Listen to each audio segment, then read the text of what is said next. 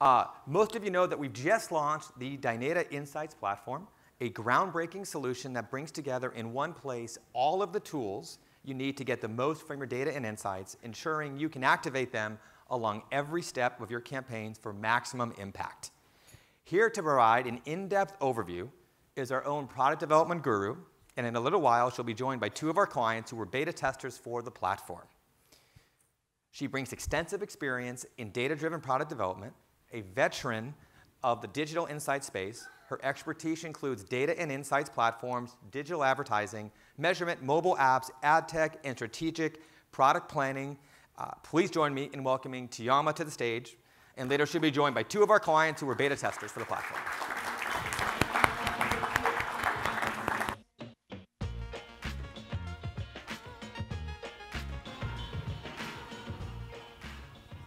It's an interesting music choice I got there. So hi, everybody. I am really excited to be speaking to all of you today about the Dynata Insights Platform. The platform is something that we've been working on for about 8 months now. So last year, as many of you know, we were lucky enough to bring in the Reimagine Holdings company, which owned a variety of different tried and true products that were out in the market, products like Critical Mix for scripting, MarketSite for reporting and analytics. Dynata, or Legacy Dynata, owned other tried and true products like Samplify, which is about DIY access to audiences. And so when I came on and joined the team, we looked at, what is the product strategy that we have to deliver against the corporate vision, and we found that actually we had pretty much everything we needed under our house to create a seamless platform that could allow our clients to solve the biggest pain points that they were suffering from today. I'm going to give you a preview of what that was, which is taking those different components and building them into one holistic platform that is really meant just to be a tool for all of us in the room to spend less time doing the things that can be automated or can be efficiently executed in a more repeatable, scalable way, and have more time to do the things that quite frankly, are demanded for us to continue to be, relevant and help our clients move forward. So I'm going to give you a brief preview of the platform and what a customer experience looks like. And before I do that, I think the 3 things to keep in mind about kind of our principles, right? So when we build something, we kind of looked at what is our true north, right? And it was based on going around and spending lots of time speaking to some of you in this room, many of your teams, about what were those pain points that you were suffering from. One of the biggest ones was operational efficiencies and cost savings. It is just extremely taxing to conduct a research project in ways that it doesn't need to be a lot of times anymore. There was folks that we were talking to that were having to hand off between 4 or 5 different teams or different platforms or different silos before they could go from, initial question to actually having the data in hand and being able to work with a client on inspiring them, as Vanilla said yesterday. So the first thing that we're trying to do is drive efficiencies, right? Let's think about David Souls today and his point that the customer doesn't care about your operational or organizational structures, right? We have to break down those silos. We need to ensure that you guys can go out, and if you have a question, you can collect quality data that will drive you to have insight that you can use with your context and your experience to consult with a client on what they should do with that. So let's get rid of those product silos. That was one of the things. We wanted to remove the need to manage multiple vendors where you didn't want to, right? I think, Hillary's point about LRW and their approach to sourcing from multiple different panels is really smart, right? You do need to make sure that you, at one, don't have all of your eggs in one basket, but 2, you want to make sure that you're diversifying that bias and really having as representative of a population as possible. But when you want to be able to work with one vendor, we wanted to make it possible for you, right? So, as we'll be talking about in the platform, we built it in so that whether you want to access our unique first-party panels, or whether you want to use those to match to your CRM databases and have access to your customers, which, by the way, headline yesterday, my biggest, most favorite part of the conversation is your customers are our panelists, so we should treat them like that, right, all the time. And we can do that because of the PII that we have on our panels. So I can say, great, Lawrence is a member of my panel. He also buys your product, and I have all the CRM database that's data available. We can make that available in our platform, right? And then if you want to use your tried and true partners that you've been using for years and love, those are also available within the platform. So those are examples of removing those inefficiencies and inconsistencies while improving your ability to really collaborate and get better end-to-end visibility on projects. So that's one thing. The pillar was efficiency. Another area that we wanted to focus on was then reducing the time to market. I came to Dynata most recently from Zappy, and it was interesting spending, about a year speaking to a lot of corporate clients where I hadn't spent as much time with them in the past. And one of the things that they told us consistently is, look, we're not getting, if I'm Pepsi, I'm not being taken out by the next Coke. I'm being taken out by this small little upstart that's coming in, Northeast Tennessee and is eating away at my at my market share in this very important up-and-coming Gen Z group. Our clients need the ability to be able to respond in real time to requests for insights. And so, that was another thing that I thought of today in David Solis's presentation, which was there's this whole concept of the on-demand experience consumer. That requires on-demand insights. And by allowing us to put tools into your hands where you can create those insights when you need to in the way that is most effective for you to do that, you get your insights to market faster. And we're able to do that because we've got access to the largest audience, of first-party panel on the world, and they allow us to connect to the types of information that make them actionable for you, right? So I'm really excited to have two of our clients up here talking with me later, and one of the things that I love that they've done is, they haven't just leveraged this tool to go out and talk to primary grocery shoppers, or to moms of babies, but they actually created their own typologies and their own audiences to have on demand ready to go, right? And that's their unique IP that they bring to their clients, and it's now available on the fly. So reducing that time to market, letting you make sure that your impact and your inspiration with your stakeholders is making an impact in enough time that's needed, right? And then the last pillar of our platform is really about combining those things into a competitive advantage. And this is where I just have to say thank you to everyone here who's come and is willing to talk about the work that you're doing. These discussion panels have been amazing. The fact that we get to talk about case studies where we try things and sometimes they work and sometimes they don't. Our industry hasn't really adopted sharing as broadly as I wish it would, right? Over the years, trying to convince clients, I've been trying to do new product development for over 10 years, and the number one thing that my poor salespeople need to sell new products is they need proof that these things work. But if we don't talk about how we test, and we don't talk about what we learn, and we don't share that in a way that, of course, I'm not asking you to share things that are your own IP, but share them in ways that help benefit and lift all of us, right? Because when you combine these new tools, you will have a competitive advantage. And we really see this platform as just being part of what that is. So maybe that is, about you answering questions in an always-on insight world, right? And using that platform to maintain your competitive edge. But maybe it's building new products, right? Maybe it's building new services. Regardless, it's about giving you full visibility into the process and the creation of insights and allowing you to use that in whatever way is going to help you drive the most incremental growth for your business. Okay, so let's go into my baby, the platform.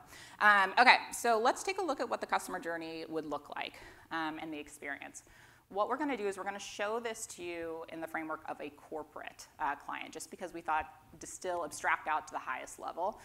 It'll be relevant all to you as either yourself, or it'll be relevant to you as your customers or your customers' customers. Each of you may use the Dynata Insights platform differently, and it really, one of the things that I'm most proud about it is, what I often call the plug-and-play nature of it. It's not there to force you to use it in any way, except for the way that's going to drive the best outcome for you. So plug and play to the aspects that you want. You want to use just one piece? Go for it. You want to use all of it? Go for it. We built it through microservices API, so that it's connectable, pluggable. You can use it when you want, how you want.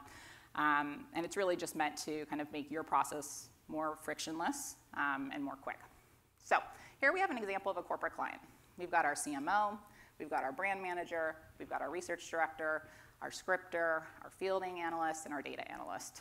Today, and over the last 48 hours, I think we've heard about in multiple different ways how difficult it is when those people don't have insights and visibility into the whole process, and how much better we are when we share visibility into that process, what our goals are, what our objectives are, what our learnings are, right? So, how this team comes together and collaborates in one way, using the Dynata Insights Platform, is within that platform. It becomes this kind of space for everybody to have access and visibility to what you're doing. So you're seeing a view of the platform with the core components that exist today. When we went down this path, one of the things that I knew from my time at Zappi is that there was a lot of really brilliant tools out there that were made for a standard copy test, a standard pricing test, a standard research project.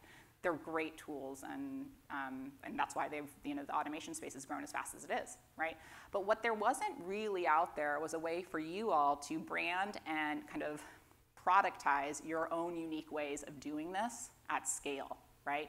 So I like to call it internally automation as a service. I hope we get to that place where you come to me and you tell me how you want to do your pricing research. You come to me and you tell me who your audience is. And maybe it's a combination of CRM data and our data. Maybe it's using SafeGraph location data and our data and a few partners' data, right? It doesn't really matter, but we want you to tell us what is your IP, and we'll help you automate it because we can give you access to this consistent way of accessing those audiences at scale, writing survey questions. Now you can use our platform, right? You can use CMix, but if you love,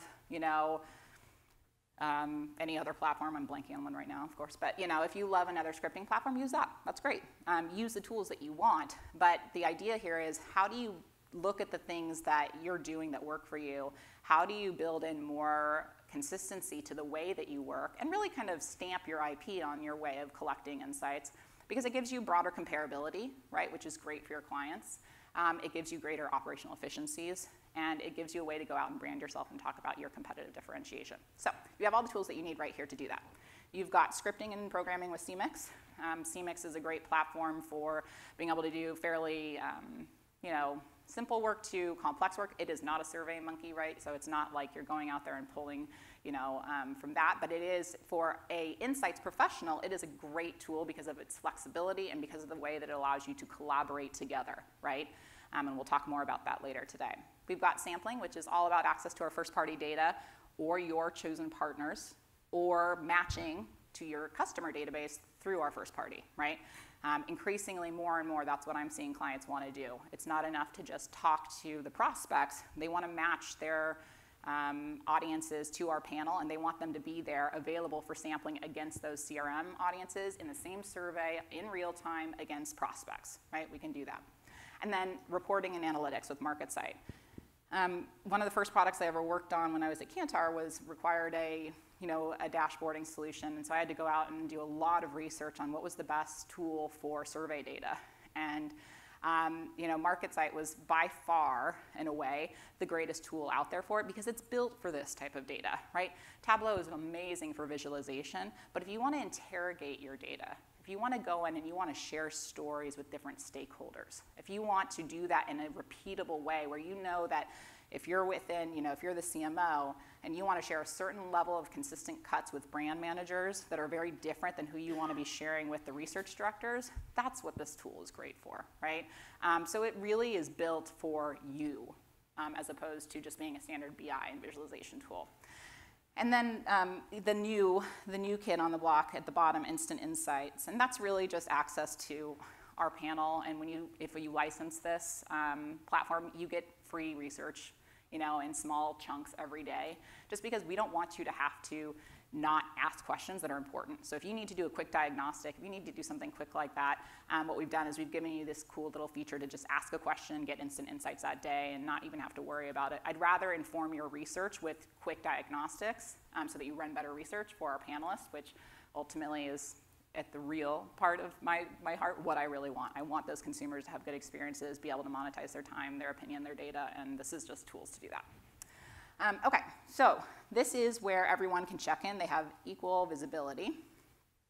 Then let's say that they are going to go in and they want to run a project, right? So our unified project listing view gives the whole team a view into ongoing projects in field.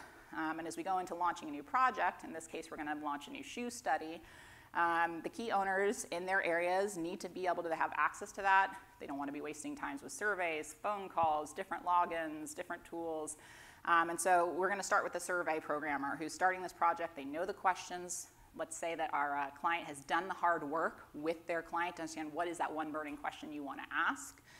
What is the most important set of questions, because I don't want to go out and ask everything just for the sake of it. And so we've got a nice 10-minute or less survey that's mobile optimized, and we're going to start with that. And the research director needs to have full view and access into that as well. So they go on in, create a new survey, and they're going to go down and name this campaign.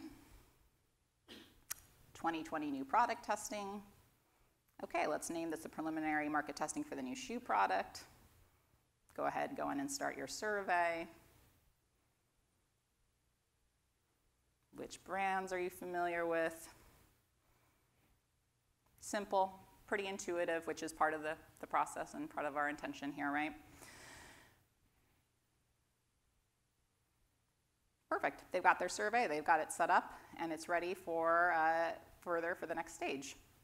So now they're going to go in and they're going to pick their audience. Well, let's see. It's the fielding analyst and it's the research director who's involved. They're going to go on in here, look at the study, and then say, who are we talking to? What do we want to talk about? Select their categories, select their audiences, select their market, and all the key kind of inputs that drive cost. Great. Cheapest study I've seen, $73.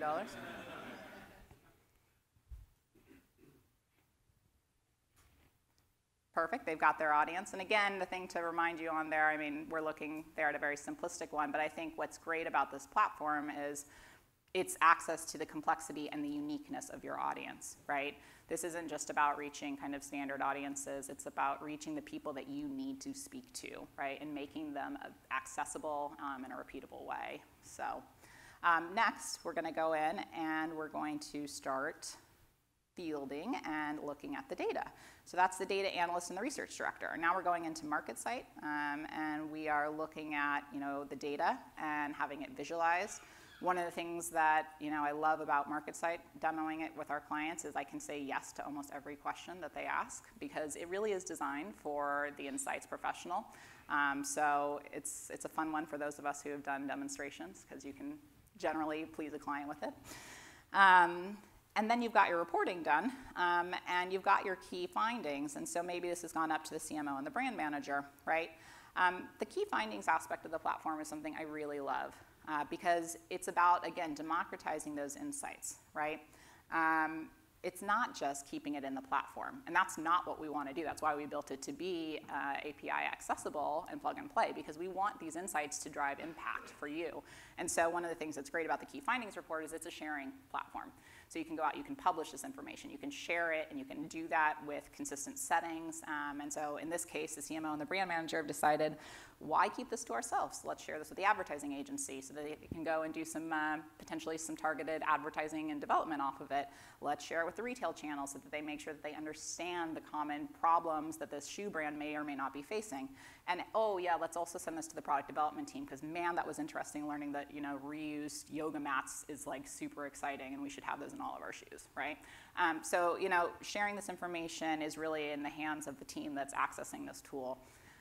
And it's great. It's kind of like a relay where everybody is handing off the baton to the other.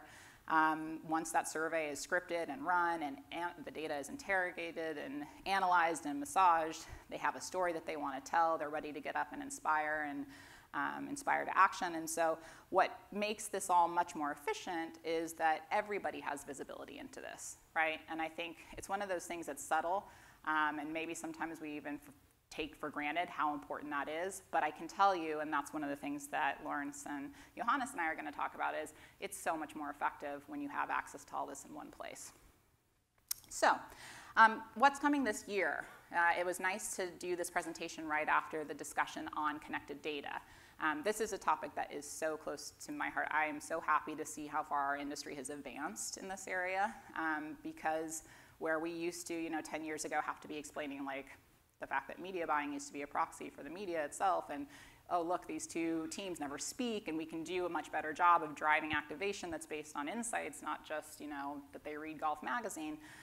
Now, it's becoming a standard. And, as Caroline said yesterday, like their clients and our clients too are very rarely coming to us and saying, I just want to do a standard ad hoc survey. They want to do connected data surveys, right? They want to know that Tiama not only, answered in this way, but Tiama also has this purchase profile, and Tiama has this social profile, and right, it enriches your data set to work with. So this year, what's coming is we're not only going to have access to create those insights and research, but we're bringing the connected data solutions into the platform as well. We've already started doing that. In the platform today, you can go in and you can match against your CRM audiences, and we can make them available for sample, which is great. Sample plus voter is another product of ours, especially for the US in the election cycle. We wanted to get that out there and get that ready.